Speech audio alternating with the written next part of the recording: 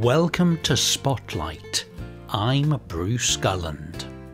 And I'm Megan Nollet. Spotlight uses a special English method of broadcasting. It is easier for people to understand, no matter where in the world they live.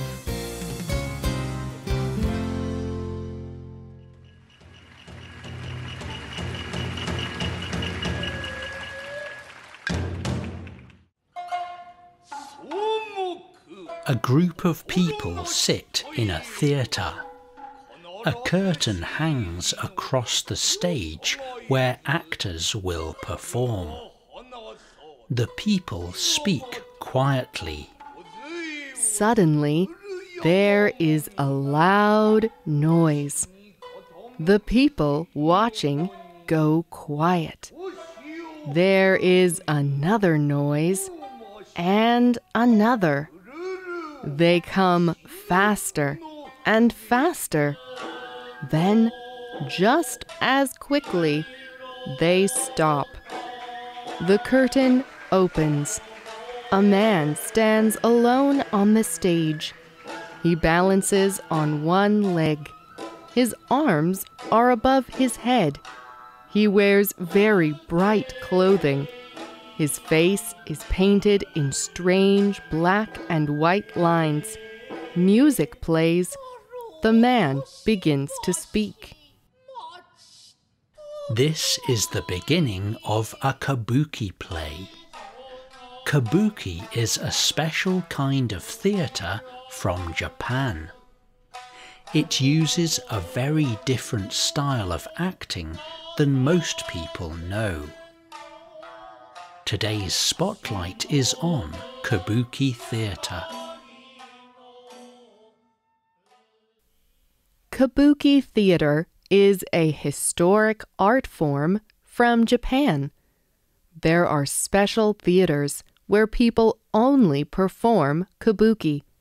Some actors are only kabuki actors.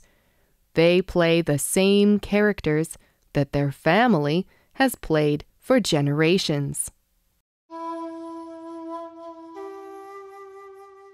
But kabuki was not so ceremonial in the beginning.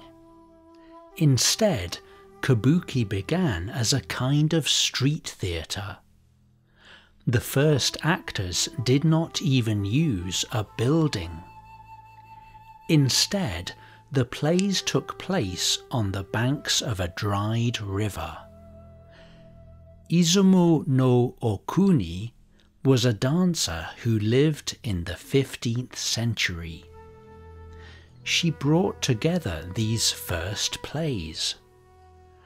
At first, kabuki was mostly song and dance, and Okuni performed by herself.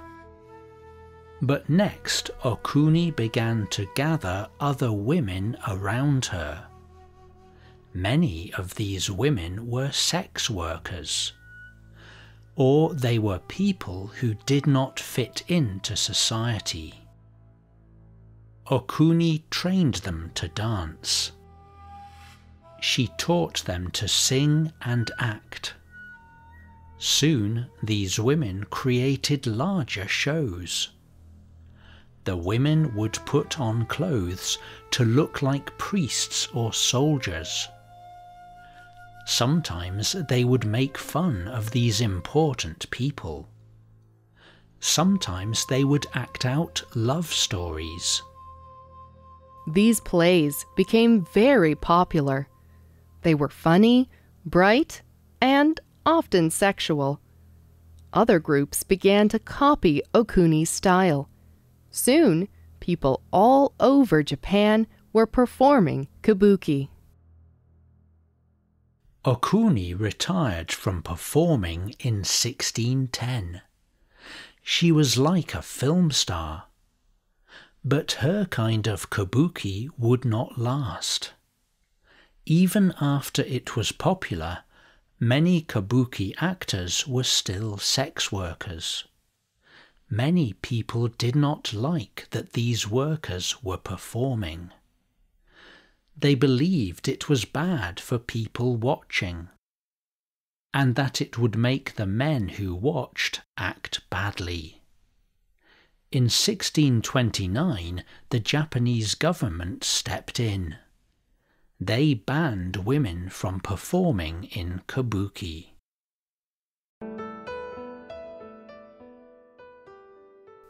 But kabuki did not go away. Instead, men took on Okuni's style. They built theaters. They began writing full plays. Slowly, kabuki turned into a very particular kind of show. Actors would wear bright clothing, and they would paint their faces with bright colors. The clothing and face paint would show what kind of character they were playing.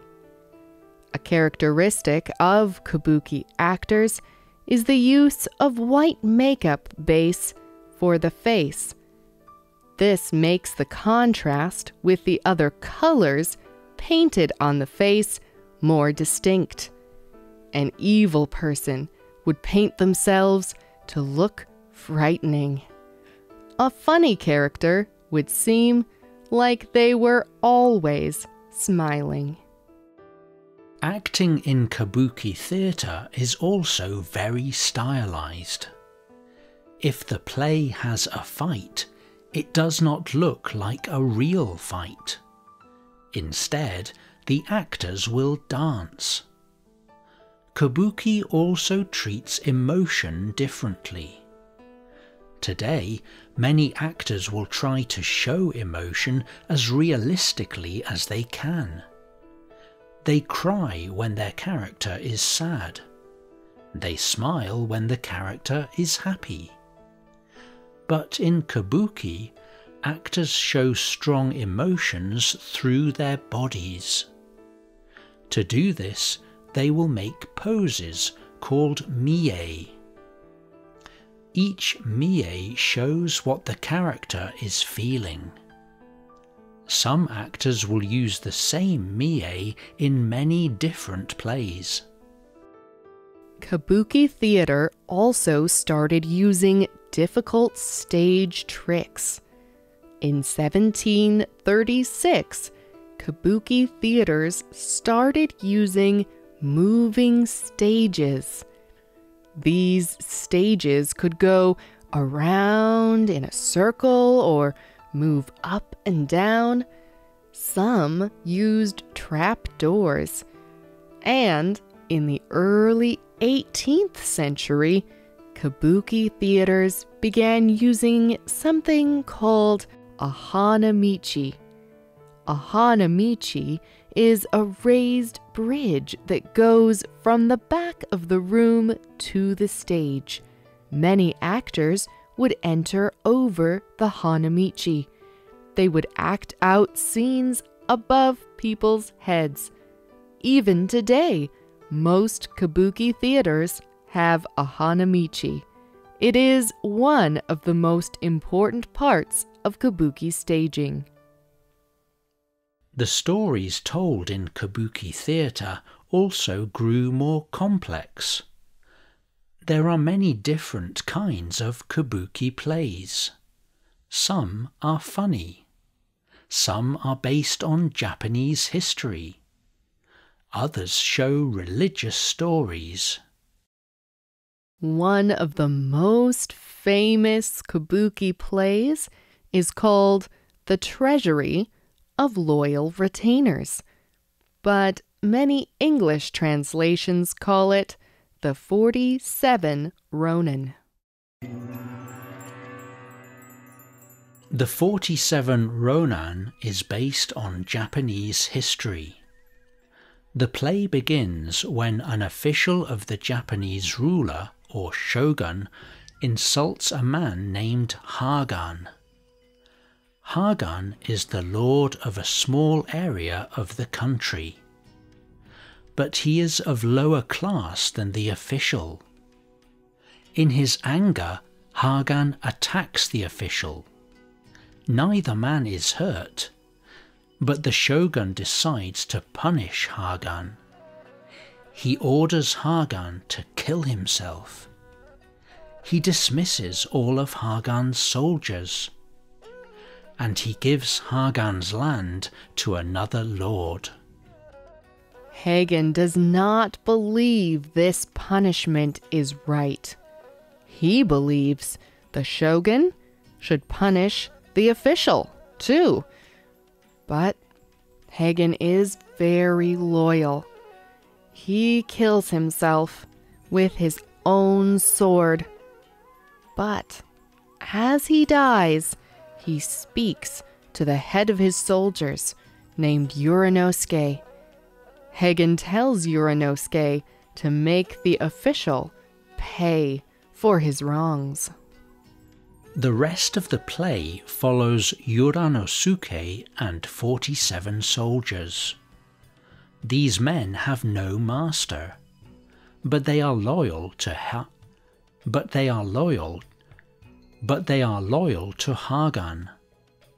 They plan to kill the official who wronged him. At the end of the play, they attack the official's home. They find and defeat him. The play shows this as a heroic act. The soldiers did not have to do what their lord asked, but they do what they believe is right. Today, Kabuki Theater is not as popular as it once was.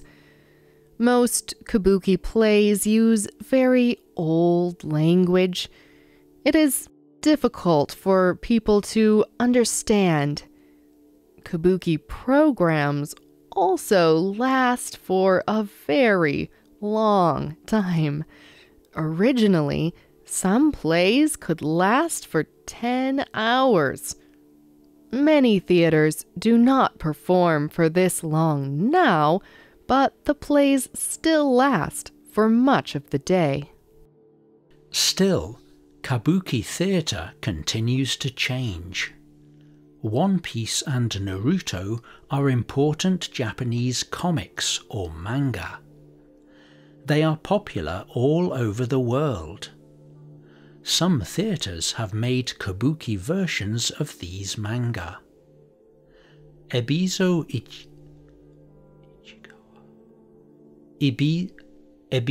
Ichikawa is a famous Kabuki actor. He has even written a Kabuki version of Star Wars. He spoke to Nippon.com about the changes happening in Kabuki. Of course, it is still important to protect the good old things in our culture. But we cannot let people believe that Kabuki is an art form locked in a box. You cannot view it calmly without making a sound. To change how people understand our art will be very difficult, I think. But it is something that has to be done for Kabuki's sake. Kabuki is important because of its history, but it is also important because it is different. Kabuki offers a particular style of song, dance, and acting with colorful costumes, makeup, and specially built theatrical stages. Kabuki maintains theatrical traditions that combine with new adaptations for modern storytelling. No other kind of performance in the world is like Kabuki. And that, more than anything else, is what makes it leave its mark on the world. Does your country have a special kind of theatre? When did it develop? Tell us about it. you can leave a comment on our website, or email us at radio@radioenglish.net. You can also comment on Facebook at facebook.com/spotlightradio. The writer of this program was Dan Chrisman. The producer was Michio Ozaki. The voices you heard were from the United Kingdom and the United States. All quotes were adapted for this program and voiced by Spotlight. You can listen to this program again and read it on the internet at www.radioenglish.net. This program is called Entertainment Around the World, Kabuki Theater. You can also get our programs delivered directly to your Android or Apple device through our free official Spotlight English app.